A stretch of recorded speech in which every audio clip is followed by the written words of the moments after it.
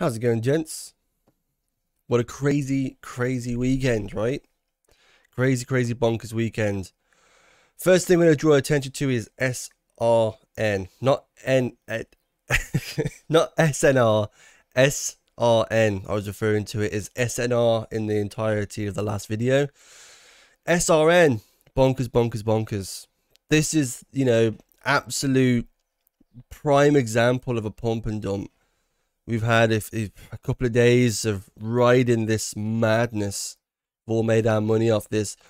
And I'm rather gutted because I missed my short, or rather, I just didn't take the short up here. It hit this trend line here last night when we were all looking at it in the Discord together. And I was saying to the guys, this is the area for the short, man. This is the time, we were like, the chart was kind of like this. It kind of had this where it was testing it. I was like, this is the area for the short. It's screaming out for a short. And I was actually playing V Rising at the time last night. And so my full attention wasn't on the charts. And I thought, I'm kind of in the middle of the game. I should have closed the game out and gone over and properly focused on this. It's my own fault, really. I'm an idiot. I didn't take the short and missed out on this entire drop. It was screaming out for a short. Fortunately, some of the guys in the Discord did, and they've posted their profits. So Ben, SRN short, 53%, nice, with 2x leverage, 53%, fantastic. SRN short again, 2x leverage, 12%.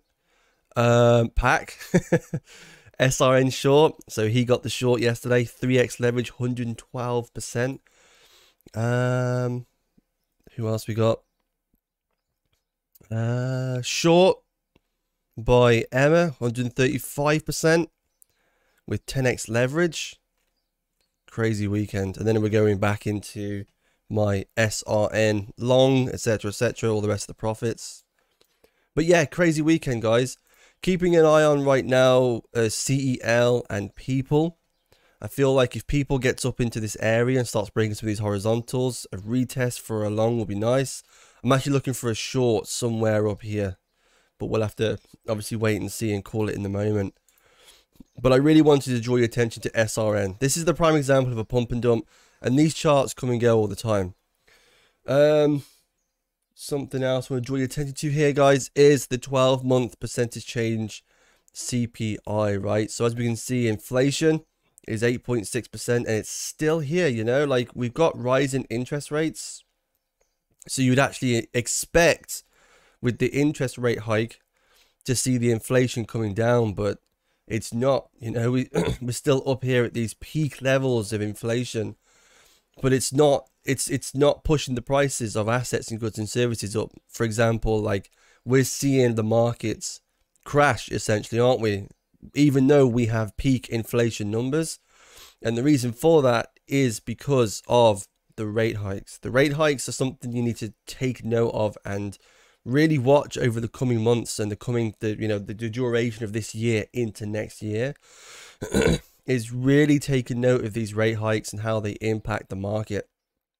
Because as the rate hikes keep increasing and increasing, even with peak inflation, even with inflation potentially going to increase into the the end of the year into next year, asset prices are going to fall. It's going to hit. You're going to feel it when you go and you're a consumer in everyday life. You're going to feel it there. You're going to see the increase in prices, but in the markets with asset prices, we're not seeing the increase yet, and it's because of the rate hikes.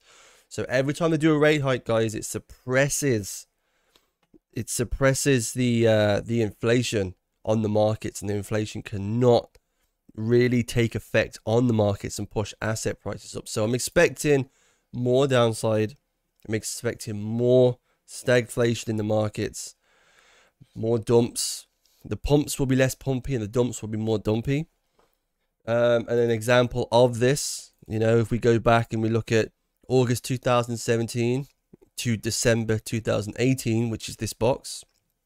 So this area here is August 2017, the start of the box here, all the way through to December 2018 into 2019.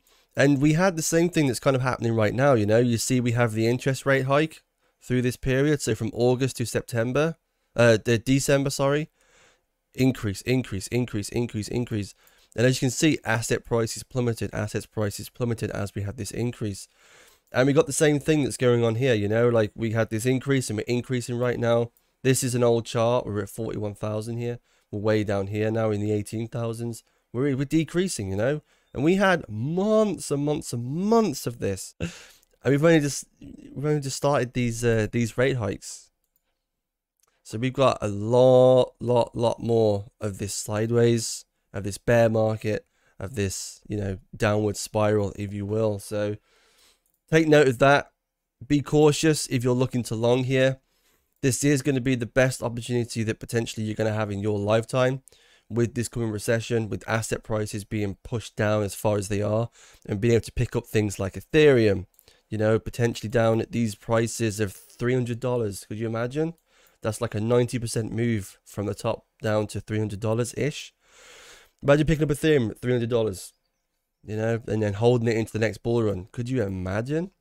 Well, potentially that's going to be a reality, right? Something to watch out for. So that's really it, guys. Just a quick market update for the weekend. SRN. These plays will happen even in this bear market.